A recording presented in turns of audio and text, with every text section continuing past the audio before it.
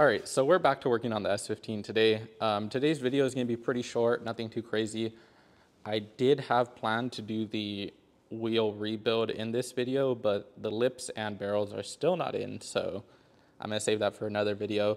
We're 2 weeks away from the Garage Suite event, so not much time. I'm cutting it close as always with every single build I do.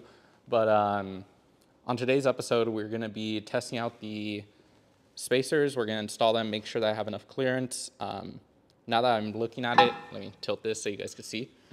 So right now, the wheels don't fit. They don't clear the rotors. So I ordered a 3/4 of an inch spacer. And as I said, now that I'm looking at it, I think it's going to be a little too big, but better be safe than sorry. I can downsize that. Moving on to the interior, we're going to be doing the, let me put the brightness up so you guys can see. We're going to be doing the Willwood hidden handbrake setup. That's actually my deck lid cover right there. But we're going to be doing the Willwood handbrake install, the short shifter install, and the shift knob. I got the Mishimoto shift knob.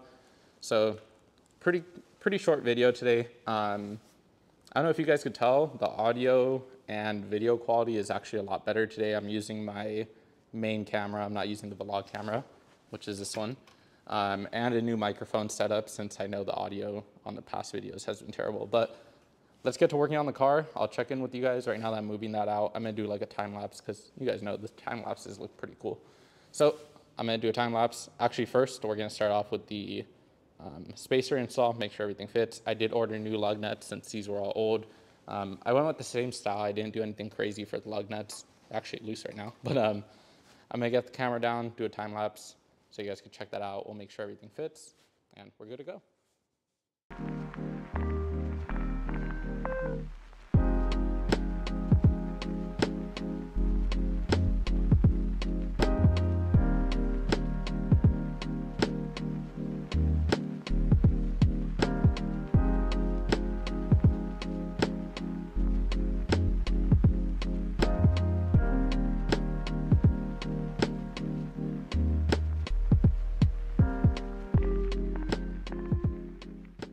Okay, now moving into the car, it's going to be relatively simple to disassemble this center console area. You do have to take off the shifter, the boot, the bezel that goes right here, and these two bolts right here. I'm not sure what's under here. I've actually never disassembled a S15, but looks pretty simple, nothing too crazy. Cigarette lighter, or sorry, ashtray does have to come out. Yeah, there's no bolt under there. So yeah, this will be super easy. I just want to make sure I don't lose anything that was here because it is all like random parts for the car. I took everything out of the glove box already, so should be, like I said, super easy, super simple. Once the center console's out, I can install my short shifter and shift knob. And then I do have to cut this out for the master cylinder for the hydraulic e-brake, but that's not that big of a deal. Honestly, this center console is kind of pointless, and I still have a glove box in case I need any more storage, but it's a drift car. You don't really need storage. As far as wheel setup goes, I am still waiting on a Vertex wheel. I actually don't know when it's gonna ship, but Vertex wheel, hub, I don't know what hub I'm gonna do. I don't want to do NRG because I don't really like it, but those seem to be what's in stock right now, so we're gonna do that. Oh, also, I did order my gauges and gauge pods. So AEM gauges, Street Faction gauge pods that are 3D printed. They shipped out super quick. I ordered them yesterday. They shipped them out today. AEM gauges should be here within the next week. So everything's kind of moving along pretty quickly. Just the only thing I'm missing is the wheels, which is like a very important part. But other than that, we're getting there.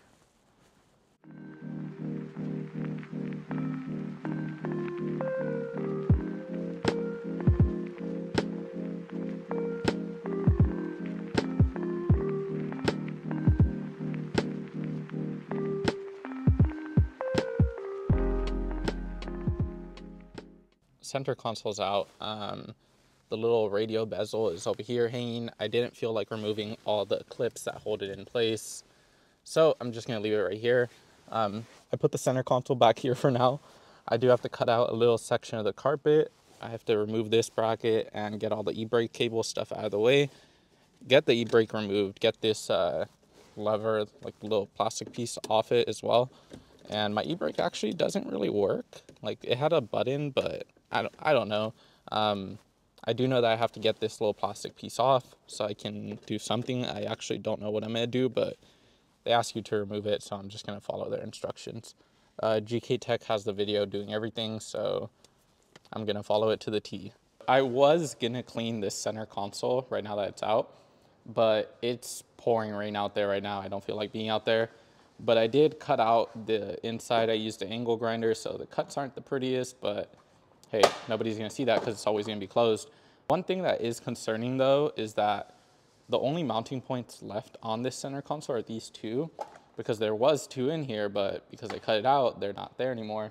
I think on the S13 and 14s, it has two on the side, so it holds it in place backwards. But if anything, I could just build a bracket to hold it down. It's not that big of a deal.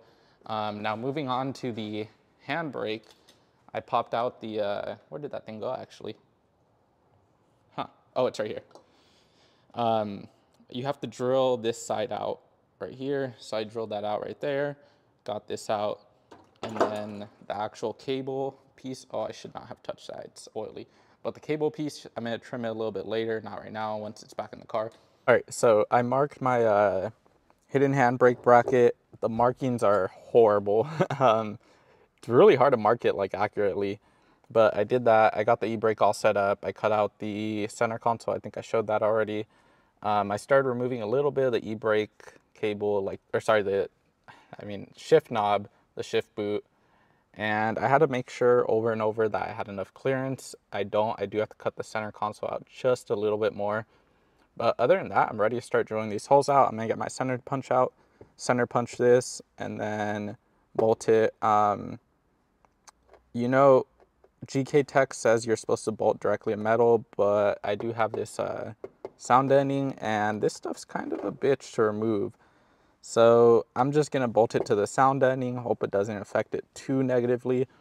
This cable does have to, like, you know, it has to be moved. I don't think S13s have this. I don't know what this is, but in the video he didn't have this, so I'm just gonna, you know, maneuver it around the bracketry.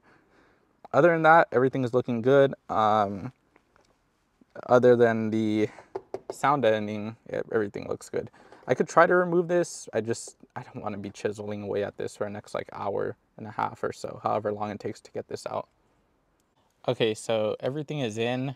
That took a lot longer than expected, but right now the hydro is actually staying, essentially when you pull it up, it just stays there because there's no fluid in the system, so there's no pressure. But everything seems to be perfect. I might have to make a few adjustments that I'm noticing. Like I might have to tighten up the cable and all that, but I'm gonna do everything once there's fluid in the system and everything's done. So now I'm gonna move on to installing the lines. Yeah, it was a lot of work. I actually couldn't even use the hardware that they provided due to the fact that I have the sound deadening here. It just made it a little bit harder, but everything fit up perfectly fine. The sound deadening made it a little bit different.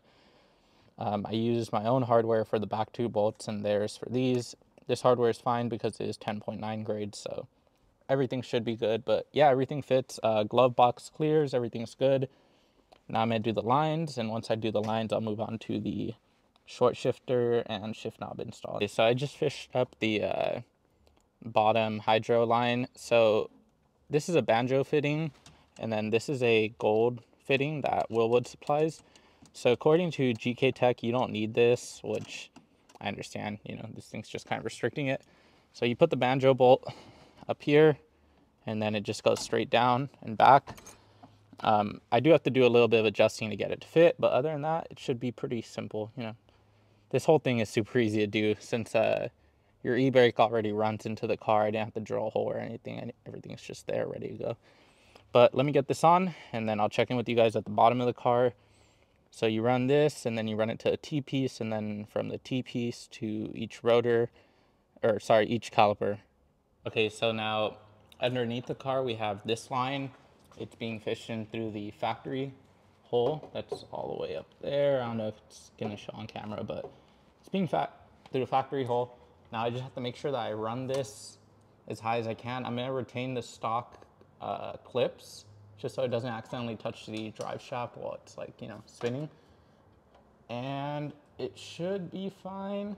If I do notice that it's a little too close to the drive shaft, I could just use the provided clips that they have right here. But I don't think I'm gonna have to use these. They don't even provide actually screws for these, so I would just use like fucking self-tapping bolts. But I have to get this T-piece mounted up. I'm probably just gonna actually drill this one into the car somewhere just to be safe, so this isn't like dangling, because this does have a good amount of weight.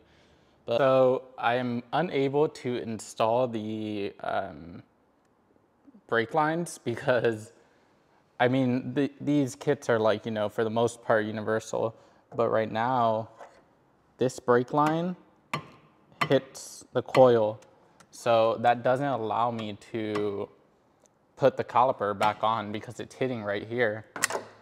If you guys could see that, it hits right there. That's as far as it can go. The only solution I can think of is getting a banjo fitting. So get these brake lines remade with the banjo fitting instead of using these GK Tech ones. I'll just have them custom made with the banjo, which is gonna take a little bit longer. I don't know how long it would take to get this done, but I am gonna remove one of these, send it to a buddy of mine that does brake lines and see if he can get that done. And if not, then there's a place down the street that can make brake lines, and hopefully one of them can get it done, just because I do need this done as soon as possible. The brake, like I said, the event is coming up in 2 weeks, so I am definitely cutting it close, but I'm not gonna worry about that right now. What I'm gonna do right now is start getting this short shifter and shift knob installed. We're under the car right now, and as you guys can see, I have the trans mount removed, just so I can make enough space to get these 2 front bolts out, since they're a little bit difficult. Now I have to get the 2 back ones out, which are also pretty difficult, but it's not that hard right now. The trans is lowered. It's actually super, super easy to get them out. Now the hard part is gonna be hopping in the car with the car up on the lift right now. But I'm gonna hop in there, get those out, and then get the new shifter in, so that shouldn't be too hard to get it in. Just the hard part is actually getting in the car with the lift up. Okay, so the old shifter is out. It's actually right here. So old one right there on the left, new one right here on the right. It's actually flipped backwards right now. But I actually thought that this shifter was gonna be in way worse condition than it is, like the bushing at the bottom. But that bushing actually looks really good. So I don't know why the shifts in this car felt so sloppy, but not too concerned. There's a gasket here. I wish I didn't have to reuse this, but I don't have one, so I'm just gonna reuse it. Shouldn't be that bad.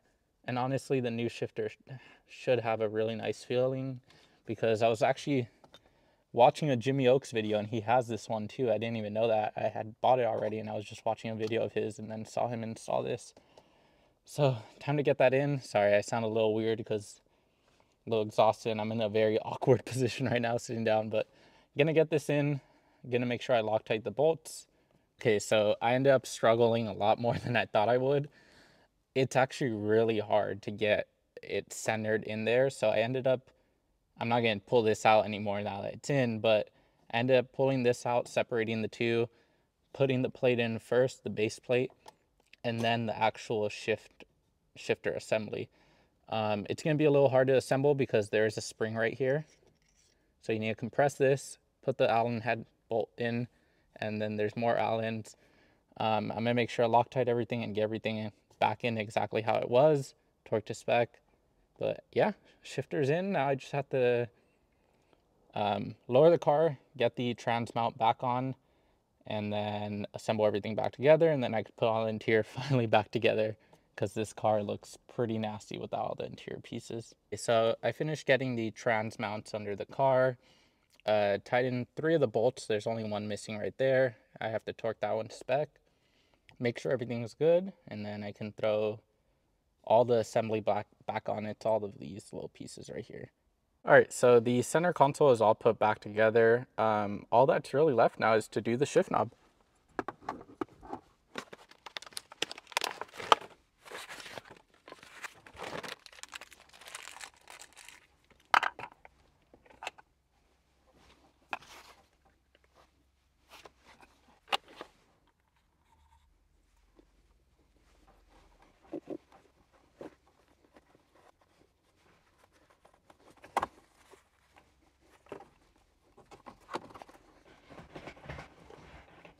All right, so the shift knob is on, super easy to install. I don't know if you guys caught that at one point, the bottom part started spinning, which means I hadn't threaded it on all the way, but other than that, install went perfect, and it's beautiful, like the way it shifts now.